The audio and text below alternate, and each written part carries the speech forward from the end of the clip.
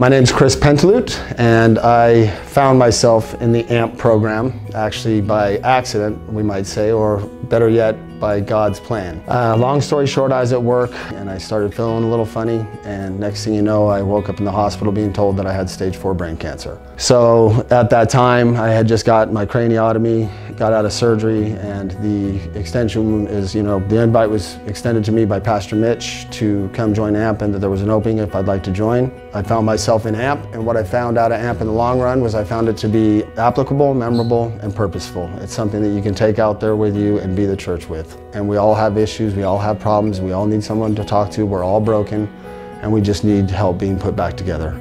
So AMP is one of those things, especially for males, if you're a Christian, or say you're a Christian that's walked away and thinking about coming back, or maybe you're just struggling with things in life, this might be the program for you.